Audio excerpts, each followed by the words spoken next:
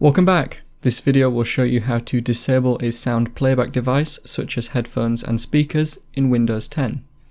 You might want to do this to prevent another device from making sounds when a different device isn't connected. Firstly, go to Settings. You can get here by clicking the Settings icon in the Start menu.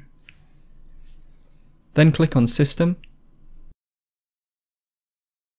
and then Sound from the options on the left. Now click on the Sound Control Panel link, which should be on the right side of the screen and in blue. In the Sound Control Panel, make sure you are in the Playback tab and find the device you want to disable. Right-click on the device and select Disable.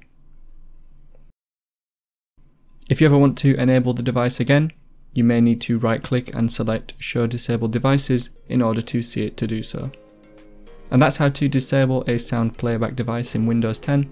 I hope you found the video helpful. If you did, remember to leave a like and feel free to subscribe. Thanks for watching, and I will see you in another video.